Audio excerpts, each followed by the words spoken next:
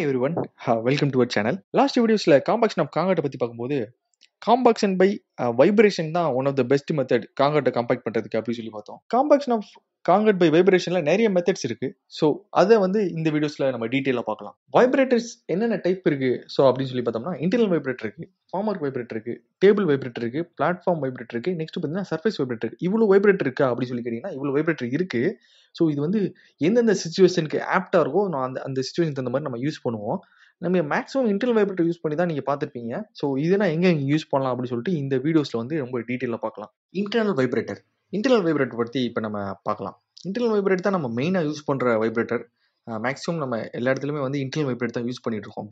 பீமை compact பண்ணுறதுக்கு, ஸ்லாபை compact பண்ணுறதுக்கு, இல்லை ரிட்டர்னிங் வால் இல்லை காலமை எதாக இருந்தாலும் காம்பேக்ட் பண்ணுறதுக்கு இன்டர்னல் வைப்ரேட்டர் தான் இப்போ யூஸ் பண்ணிட்டு இருக்கோம். இன்டர்னல் வைப்ரேட்டர்லேயே ரெண்டு டைப் இருக்கு. ஃபிளெக்சிபிள் ஷாஃப்ட் வைப்ரேட்டர் இருக்கு, இல்லை மோட்டரின் ஹெட். எது நம்ம கிரியேட் பண்ணுறதோ வைப்ரேஷனை கிரியேட் பண்ணுறதோ அந்த மோட்டர் தனியாக இருக்கும். ஸோ அதுக்கப்புறம் நமக்கு நீடில் தனியாக வரும். இன்னொரு இதில் மோட்டரின் ஹெட், மோட்டரும் அந்த நீடில் கையிலே நம்ம வச்சுக்கலாம் மோட்டரை. ஸோ அது கையிலே வச்சுக்கிற மாதிரி இருக்கும் மோட்டரின் ஹெட். ஸோ இது மாதிரி ரெண்டு டைப் மோட்டர் இருக்கு. இப்போ நம்ம நீடில் பற்றி பார்க்கலாம். நீடில் மொத்தம் 3 டைப் இருக்கு. அதில் பேரல், பெண்டுலம் அப்படிங்கிற 2 டைப் இருக்கு. இது ஃபிளெக்சிபிள் ஷாஃப்ட்டுக்கு இருக்கும். மோட்டரின் ஹெட்டுக்கு நேரம் ஒரே ஒரு டைப் தான் இருக்கு. மேக்ஸிமம் ஃபாலோ பண்ற நீடில் பார்த்தீங்கன்னா பெண்டுலம் டைப் தான். ஸோ அடுத்து நீடில் என்னென்ன டயானா இருக்கு அப்படின்னு சொல்லி நம்ம தெரிஞ்சுக்கலாம். எனக்கு மேக்ஸிமம் எல்லாமே தெரியும் அப்படின்னு நினைச்சீங்கன்னா உங்களுக்கு தெரியாத ஒரு சில விஷயம்னா இதுல இருக்கு. ஸோ அதனால தான் நான் இதுல இந்த ஸ்லைட்ல நான் இன்செர்ட் பண்ணிருக்கேன். நீங்க மேக்ஸிமம் நீங்க பார்த்துருக்க நீடிலோட டயா பார்த்தீங்கன்னா 20 mm பார்த்திருப்பீங்க, 40 mm பார்த்திருப்பீங்க, மேக்ஸிமம் 60 வரைக்கும் கூட நிறைய இடத்துல பார்த்திருப்பாங்க. இந்த ரொம்ப with of the beam, depth of the beam அதிகமா இருக்கு, இல்ல மாஸ் காங்கிரீட்டிங் போடுறோம்னா அவங்க 80 mm வரைக்கும் ஒரு சில சைட்லலாம் பார்த்திருப்பாங்க.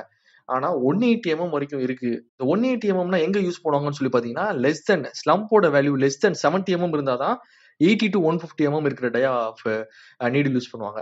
130 to 180 எப்போ யூஸ் பண்ணுவாங்கன்னு பாத்தீங்கன்னா 50க்கும் லெஸ் இருந்தாதான் நம்ம எங்க ஸ்லம்ப் வேல்யூ 50க்கும் லெஸ் இருந்தாதான் ஸோ அந்த மாதிரி இதெல்லாம் யூஸ் பண்ணுவாங்க. இப்போ நம்ம மேக்ஸிமம் யூஸ் பண்றது 20 to 40. எதனால நம்ம யூஸ் பண்றோம் அப்படின்னு சொல்லி பாத்தீங்கன்னா டேப்லெட் கிராம்ல பாத்தீங்கன்னா உங்களுக்கு தெரியும் ஃப்ரீக்வன்சியோட வேல்யூ அதிகமா இருக்கு. இதே 130 to 180 பார்த்தோம்னா ஃப்ரீக்வன்சியோட வேல்யூ குறையுது. Higher frequency with low amplitude தான் பெட்டர் எஃபெக்டிவ் காம்பாக்ஷன் கொடுக்கும். ஸோ அதனால தான் நம்ம மேக்ஸிமம் லோ டயா இருக்கிற மாதிரியே நம்ம நீடில் ப்ரிஃபர் பண்றோம். எதுக்கு இவ்வளோ பெரிய சைஸ் ஆஃப் நீடில்லாம் இருக்கு, நீங்க தான் தேவையில்லைன்னு சொல்றீங்களா அப்படின்னு சொல்லி பாத்தீங்கன்னா இன்னொரு கன்சிடரேஷன் நம்ம பார்க்கணும். ரேடியல் ஆக்ஷன் பார்க்கணும்.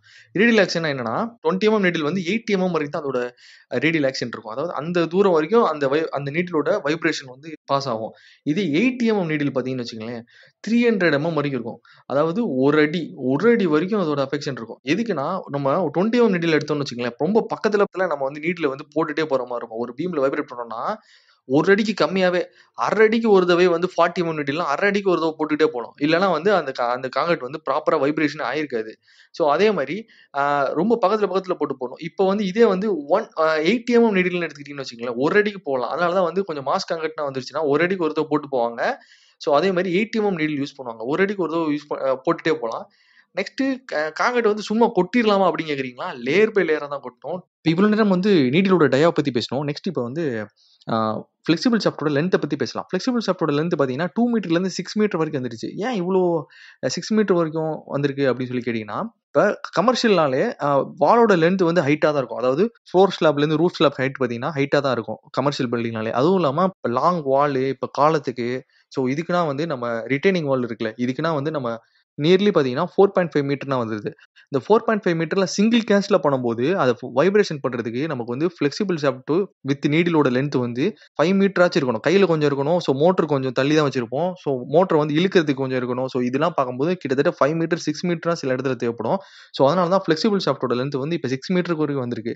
வைப்ரேஷன் பண்றதுக்கு ஃபிளெக்சிபிள் ஷாஃப்டோட லென்த் ரொம்ப ரொம்ப முக்கியம். ஸோ அதனால தான் இப்போ ஃபிளெக்சிபிள் ஷாஃப்டோட லென்த்தை பத்தி பேசுறோம். ஃபார்மர் வைப்ரேட்டர் எங்க யூஸ் ஆகுது ஸோ அப்படி சொல்லி கேட்டீங்கன்னா தின் செக்ஷன்ஸ் எல்லாம் காங்கிரீட்ல கேஷ் பண்ற மாதிரி இருக்கும். தின் வால்ஸ்.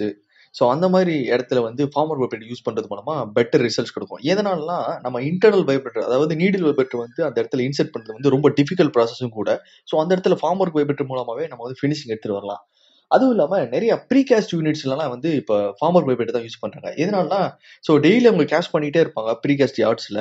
ஸோ அந்த நேரத்துல மேனுவல் லேபர்ஸ் இது மூலமா அவங்க ரொம்பவே மிச்சம் பண்றாங்க. ஸோ இதனால அவங்களுக்கு நிறைய எக்கனாமிக்கல் பெனிஃபிட்ஸும் கூட. ஸோ ப்ரீகாஸ்ட் யூனிட்ஸ்ல ஃபுல்லா இப்போ ஃபார்மர் வைப்ரேட்டர்ஸ் தான் யூஸ் பண்றாங்க. ஃபார்ம் ஒர்க் வைப்ரேட்டர்ங்கிறது வந்து ஒரு எக்ஸ்டர்னல் வைப்ரேட்டர். நம்ம வந்து ஃபார்ம் ஒர்க்கோட அதாவது ஷட்டரோட சைட்ஸ்ல வந்து இந்த ஃபார்ம் ஒர்க் வைப்ரேட்டர் வந்து பிளேஸ் பண்ணுவாங்க. ஸோ இது வந்து எப்படி வைப்ரேஷன் குடுக்கும் அப்படின்னு சொல்லி பார்த்தீங்கன்னா, பேரலல் டூ த பிளேன் அதாவது பேரலல் டூ த அந்த ஃபார்ம் ஒர்க்கும் குடுக்கும். Next perpendicular to the form ஒர்க்கும் குடுக்கும். ஸோ இதுல frequency of form work vibrators எவ்வளவு தூரம் வரைக்கும் இருக்கும்னு சொல்லி பார்த்தீங்கன்னா, 6000லேருந்து 12,000 வரைக்கும் இருக்கு. என்னடா இவ்வளோ அதிகமா இருக்கே ஃப்ரீக்வென்சி. ஸோ அப்படின்னு சொல்லி நீங்க ஃபீல் பண்ணி கேட்டீங்கன்னா, இப்ப நம்ம மத்த வைப்ரேட்டர்ஸ்னா நேரா கான்கிரீட்ல நம்ம இன்சர்ட் பண்ணிருவோம். இதுல வந்து ஃபார்மருக்கே வைப்ரேட் பண்றோம். ஸோ இந்த ஃபார்மருக்கு வைப்ரேட் பண்ணதுனால நமக்கு வந்து அதிக வந்து ஃப்ரீக்வென்சி தேவைப்படுது. ஏன்னா பாதி எனர்ஜிய வந்து ஃபார்மருக்கே எடுத்துக்கிறோம். அதுக்கப்புறம் தான் நமக்கு வந்து கான்கிரீட்டுக்கே ட்ரான்ஸ்ஃபர் ஆகுது. இது வந்து பாசிட்டிவா, நெகட்டிவான்னு கேட்டீங்கன்னா, பாசிட்டிவும் இருக்கு, நெகட்டிவும் இருக்கு.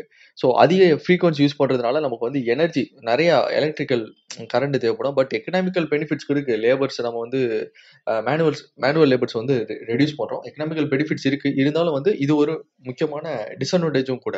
சில ஏரியாஸ்ல பெட்டர் ரிசல்ட்ஸ் குடுக்குறதுக்கு both form work vibrator and internal vibrator அதாவது நீடில் வைப்ரேட்டர் 2மே யூஸ் பண்றாங்க. ஃபார்ம் ஒர்க் வைப்ரேட்டர் பொறுத்தவரைக்கும் நம்ம அந்த ஃபார்ம் ஒர்க் வந்து எப்படி டிசைன் பண்றோம்ங்கிறது ரொம்ப முக்கியம். ஸோ எதனாலனா ஃபார்ம் ஒர்க்ல தான் நம்ம வந்து வைப்ரேட்டர் பிளேஸ் பண்ண போறோம். ஸோ அந்த ஃபார்ம் ஒர்க் வந்து லீக் ப்ரூஃபா இருக்கணும். ஸோ அதுவும் இல்லாம நம்பர் ஆஃப் ஜாயிண்ட்ஸ் வந்து ரொம்ப கம்மியா இருக்கணும். அதுவும் இல்லாம எதுக்கு நம்பர் ஆஃப் ஜாயிண்ட்ஸ் கம்மியா இருக்கணும்னா, ரொம்ப ஜாயிண்ட்ஸ் இருந்துச்சுன்னா, ஸ்லைடி அதிகமா லீக் ஆயிரும். அதுவும் இல்லாம அந்த அந்த வைப்ரேஷன ஹேண்டில் பண்ற அளவுக்கு அந்த ஃபார்மருக்கு வந்து எக்ஸஸா டிசைன் பண்ணியிருக்கணும். ஸோ ஃபார்மருக்கு வந்து நம்ம வைப்ரேட்டர்லயே பிளேஸ் பண்றதுனால, இன்டர்னல் வைப்ரேட்டர்லலாம் வந்து நம்ம ஃபார்மருக்கு கிட்டக்கே வந்து எடுத்துட்டு மாட்டோம். ஒரு 200 ஸ்பேசிங்ல நம்ம வைப்ரேஷன நிப்பாட்டிருவோம். ஃபார்ம் ஒர்க்ல தான் வைப்ரேட் பண்றோங்கிற பட்சத்துல வந்து இதுக்கு எக்ஸ்ட்ரா சப்போர்ட்ஸ் குடுக்குற மாரி வரும். ஸோ அதுவும் இல்லாம அதுக்கு வந்து டேக் அண்ட் கேர் இருக்கணும். ஸோ லீக் ப்ரூஃப் இருக்கணும். லீக் இருக்கக்கூடாது. அது அந்த அளவு நம்ம ஸ்லைடி லீக் இல்லாத மாரி நம்ம டைட் ப்ரூஃபா நம்ம வந்து போல்ட் எல்லாமே டைட் பண்ணியிருக்கணும். ஸோ இதெல்லாம் நம்ம வந்து ஃபார்ம் ஒர்க் வைப்ரேட்டர்ல முக்கியமா பார்க்க வேண்டிய விஷயம். Table vibrator. டேபிள் வைப்ரேட்டர் எங்க யூஸ் போனாங்க அப்படி சொல்லி பார்த்தீங்கன்னா, மேக்ஸிமம் வந்து லேபரேட்டரிஸ்ல யூஸ் பண்றாங்க. நெக்ஸ்ட் பார்த்தீங்கன்னா, ப்ரீ ஃபேப்ரிகேட்டட் யூனிட்ஸ்ல யூஸ் பண்றாங்க. தின் செக்ஷன்ஸ் ஆஃப் ஸ்லாப காம்பேக்ட் பண்றதுக்கு வந்து இந்த ஸ்டேபிள் வைப்ரேட்டர்ஸ் தான் யூஸ் பண்றாங்க. டேபிள் வைப்ரேட்டர்ஸோட பேசிக் பிரின்சிபல் அப்படியே ஃபார்ம் ஒர்க் வைப்ரேட்டர் மாதிரியே தான் இருக்கும். இதுவும் வந்து one of the external vibrator தான். இதோட ஃப்ரீக்வன்சி ஆஃப் வைப்ரேஷன் எப்படி இருக்குன்னு பார்த்தீங்கன்னா, ஃபார்ம் ஒர்க் வைப்ரேட்டர் அளவுக்கு இருக்காது. லெஸ் தென் 6000 தான் மேக்ஸிமம் இதோட ஃப்ரீக்வன்சி செட்டப் பண்ணியிருப்பாங்க. ஏன்னா இதுவே அதுக்கு வந்து போதுமானது. ஒரு சில சிச்சுவேஷன் வந்து எப்படி இருக்கும்னா, ரொம்ப ஸ்டிஃப் மிக்ஸ வந்து காம்பேக்ட் பண்ற மாரியே சிச்சுவேஷன்ஸே வந்துகிட்டே இருக்குன்னு வச்சுக்கங்களேன். ஸோ அந்த மாரி இடத்துல வந்து நம்ம வந்து வைப்ரேட்டர் வந்து அதை சேஞ்சஸ் பண்ணும். எப்படின்னா ஹை ஃப்ரீக்வன்சியை சேஞ்ச் பண்றது மூலமா. ஸோ அந்த ஸ்டிஃப் மிக்ஸ் காங்கட்ட வந்து வைப்ரேட் பண்றதுக்கு ஹை ஃப்ரீக்வன்சி வைப்ரேட்டர் சேஞ்ச் பண்றது மூலமா. ஸோ இதுவும் வந்து இந்த ப்ராப்ளம்ஸையும் நம்ம வந்து ஓவர் கம் பண்ணிடலாம்.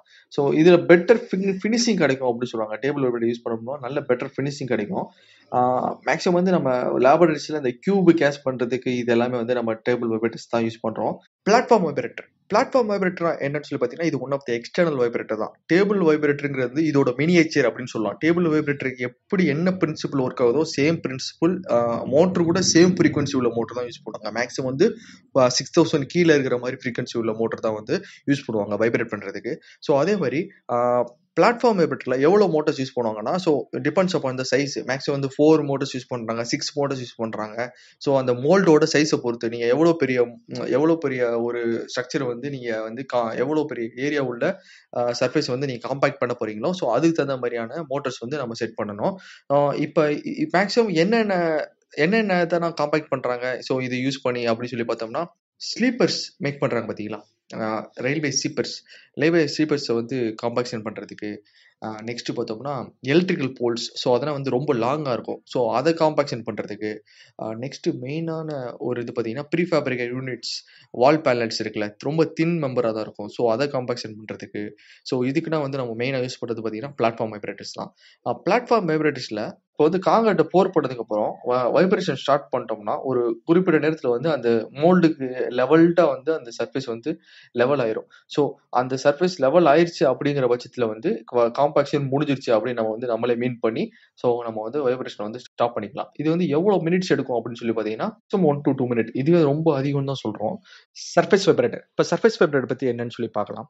சர்ஃபேஸ் வைப்ரேட்டர் முதல்ல எங்க யூஸ் பண்ணுவாங்கன்னு சொல்லி தெரிஞ்சுக்கங்க. ஃபர்ஸ்ட் வந்து ரூஃப் ஸ்லாப்ஸ்லாம் யூஸ் பண்ணுவாங்க காங்கிரீட் போடுறதுக்கு. நெக்ஸ்ட் வந்து வீரிங் கோட், பிரிட்ஜஸ்ல வீரிங் கோட் போடுறதுக்கு யூஸ் பண்ணுவாங்க. அதே மாதிரி காங்கிரீட் ரோடு போடுறதுக்கு வந்து ஸ்க்ரீட் வைப்ரேஷன் யூஸ் பண்ணுவாங்க. ஸோ இந்த ஸ்க்ரீட் காங்கிரீட் சொல்லி இப்ப கமர்ஷியல் பில்டிங் கட்டுறோம்னு வச்சுங்களேன். ஸோ அந்த இடத்துல வந்து ஸ்க்ரீடு காங்கிரீட் போடுவாங்க. எதுக்காண்டினா நம்ம நிறைய வந்து கம்ப்யூட்டர்ஸ்லாம் அங்கே வரதுனால ஃப்ளோர்லேயே வந்து நிறைய எலக்ட்ரிக்கல் பைப் லைன்ஸ்லாம் வரும். ஸோ இந்த பைப் லைன்ஸ்லாம் வந்து டைல்ஸ் போடும்போது ஹைட் பண்றதுக்காண்டி ஸ்க்ரீட் காங்கர்னு சொல்லி போடுவோம். ஸோ இந்த ஸ்க்ரீட் காங்கர்ட் போறதுக்கு லெவல் பண்றதுக்கும் இந்த ஸ்க்ரீட் வைப்ரேட்டர் யூஸ் பண்ணுவோம். ஸ்க்ரீட் வைப்ரேட்டர்ல நிறைய டைப்ஸ்லாம் வேற இருக்கு. டபுள் பீம் சொல்லுவாங்க, ஸ்க்ரீட் போர்டு வைப்ரேட்டர் சொல்லுவாங்க, மெக்கானிக்கல் ஸ்க்ரீட் வைப்ரேட்டர்னு சொல்லுவாங்க, ட்ரஸ் பேஸ்டு ஸ்க்ரீட் வைப்ரேட்டரும் இருக்கு. ஸோ இதெல்லாம் டிபெண்ட்ஸ் ஆஃப் த பர்பஸ் வந்து நம்ம யூஸ் பண்ணுவோம். இப்போ டபுள் பீம் ஸ்க்ரீட் வைப்ரேட்டர் வந்து மேக்ஸிமம் எங்க யூஸ் பண்ணுவாங்கன்னா, இந்த பிரிட்ஜஸ் இல்லைனா வேணி கோட்டு போறாங்க பார்த்தீங்களா, அங்கதான் வந்து double beam screed vibrator use பண்ணுவாங்க. ஸோ இந்த டபுள் பீம் ஸ்க்ரீட் வைப்ரேட்டருங்கிறது வந்து ஃபர்ஸ்ட் இனிஷியலா நம்ம அதை வந்து எது மேல பிளேஸ் பண்ணணும்னு பார்த்தீங்கன்னா, ஸோ அதுக்கு வந்து ஒரு ஒரு ஒரு பீமோட 2 சைட்லயும் சேனல் வச்சிடணும். சப்போஸ் வந்து நமக்கு வந்து ஷட்டர் இருந்துச்சுன்னா ஷட்டர் மேல வைக்கலாம். ஸோ இன்னொரு சைடுல வந்து ஷட்டர் இல்லை, ஏன்னா அவ்வளோ பெருசா ஸ்க்ரீட் வைப்ரேட்டர் இருக்காது. நம்ம வந்து ஒரு 10 மீட்டருக்கு 12 மீட்டருக்கு இப்போ நம்ம ஸ்பேன் ஆஃப் ஸ்லாப் போட போறோம்னா 12 மீட்டருக்கு ஸ்க்ரீட் வைப்ரேட்டர் இருக்காது. நம்ம 6 மீட்டருக்கு எடுத்துக்கிறோம்னு வச்சுக்கோங்க. ஃபர்ஸ்ட் பாதி போட்டுட்டு தான் நெக்ஸ்ட் பாதி போட முடியும். ஸோ ஃபர்ஸ்ட் பாதிக்கு வந்து அது வந்து வைப்ரேட் பண்றதுக்கு ஒரு ஸ்டேபிள் பிளாட்ஃபார்ம் மாதிரி இந்த எண்டில் வந்து ஷட்டர் இருக்குன்னா இன்னொரு எண்டில் வந்து நம்ம வந்து சேனலை பேஸ் பண்ணோம். ஸோ அதுக்கு மேல வந்து ஸ்க்ரீட் வைப்ரேட்டர் வந்து ரன் பண்ண வைக்கணும். இப்படி மூவ் பண்றது மூலமா நம்ம அங்க வந்து காங்கட் வந்து அப்படியே ஸ்லாப் வந்து வைப்ரேட் பண்ணிட்டே வரலாம். சர்ஃபேஸ் வைப்ரேட்டர் எங்க மெயினா யூஸ் பண்ணுவோம்னு சொல்லி பாத்தீங்கன்னா, slab having thickness less than 150 mm. So அந்த மாதிரி இருக்கிற இடத்துல தான் நம்ம வந்து மேக்ஸிமம் வந்து சர்ஃபேஸ் வைப்ரேட்டரை யூஸ் பண்ண முடியும். ஸோ அதுக்கு மேல நம்ம திக்னஸ் இருக்கிற ஸ்லாப்ல யூஸ் பண்ணுறதுங்கிறது வந்து குட் காம்பாக்ஷன் எஃபர்ட் வந்து கொடுக்கவே கொடுக்காது. ஸோ அதே மாதிரி ஸ்லாப்ல போர் பண்ற காங்கிரீட் வந்து ஒர்க்கபிலிட்டி எப்படி இருந்தாலும் நம்ம வைப்ரேஷன் சர்ஃபேஸ் வைப்ரேட்டர் யூஸ் பண்ணலாம் அப்படின்னு சொல்லி கேட்டீங்கன்னா, ஹை ஒர்க்கபிலிட்டி இருந்துச்சுன்னா யூஸ் பண்ணவே கூடாது. ஹை ஒர்க்கபிலிட்டி இருந்து நம்ம சர்ஃபேஸ் வைப்ரேட்டர் யூஸ் பண்ணோம்னா காங்கிரீட் ஃபுல்லா செக்ரிகேஷன் ஆயிடும், அணிகொம்பா இருக்கும். ஸோ அதனால வந்து மீடியம் ஒர்க்கபிள் இல்லைனா லோ ஒர்க்கபிள் காங்கிரீட் வந்து யூஸ் பண்ணுறது தான் வந்து பெட்டர் ப்ராக்டிஸா இருக்கும். சர்ஃபேஸ் வைப்ரேட்டர் வேற எங்க யூஸ் ஆகுதுன்னு சொல்லி பார்த்தோம்னா, மெயினா வந்து விடிஎஃப் ஃப்ளோரிங் சொல்லி கேள்விப்படுறீங்க. விடிஎஃப் ஃப்ளோரிங்னா வேக்கம் டிவாட்டரிங் ஃப்ளோரிங். இந்த இடத்துல வந்து இது மெயினா யூஸ் ஆகுது. விடிஎஃப் ஃப்ளோரிங்னா என்ன அப்படின்னு சொல்லி நீங்க கேட்கறது எனக்கு தெரியுது. ஸோ இதை பத்தி நம்ம இன்னொரு வீடியோஸ்ல பார்க்கலாம். நெக்ஸ்ட் இப்போ நம்ம வந்து இப்போ ரீசெண்டா வந்து ஒரு ட்ரெண்டிங்ல இருக்கிற ரோடு பார்த்தீங்கன்னா, ரோலர் காம்பாக்டர் காங்கிரீட் ரோட் அப்படி சொல்லி ஒரு ட்ரெண்டிங்ல இருக்கு. அப்படின்னா என்னன்னா, நம்ம நார்மலா ஸ்க்ரீட் வைப்ரேட்டர் இல்லைனா இன்டர்னல் வைப்ரேட்டர் அதை யூஸ் பண்ணி தான் நம்ம காம்பாக்ஷன் பண்ணுவோம். தார் ரோடு இல்ல பிட்டுமன் ரோட காம்பாக்ட் பண்றதுக்கு தான் ரோலர் யூஸ் பண்ணுவோம்.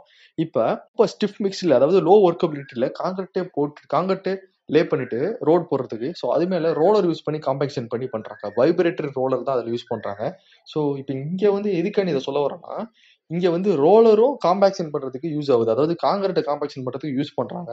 ஸோ இதுவும் வந்து காம்பாக்ஷனுக்குள்ள வரதுனால இதுல நான் இன்க்ளூட் பண்ணிக்கிறோம். இன்னைக்கு நம்ம என்னென்ன டைப் ஆஃப் வைப்ரேட்டர் இருக்கு, எந்தெந்த இடத்துலலாம் யூஸ் பண்றாங்க அப்படின்னு சொல்லி நம்ம டீட்டெயிலாக தெரிஞ்சுக்கிட்டோம். பட் இருந்தாலும் நம்ம சைட்ல வந்து ப்ராக்டிக்கலா எக்ஸிக்யூட் பண்ணும்போது நிறைய டவுட்ஸ்லாம் வரும். ஸோ இதை வந்து ஐஎஸ் கோடே வந்து ரொம்ப கிளியரா எக்ஸ்பிளைன் பண்ணியிருக்காங்க. ஸோ இதை பத்தி நம்ம நெக்ஸ்ட் வீடியோல ரொம்ப டீட்டெயிலாகவே பார்க்கலாம். தேங்க்ஸ் ஃபார் வாட்சிங் திஸ் வீடியோ.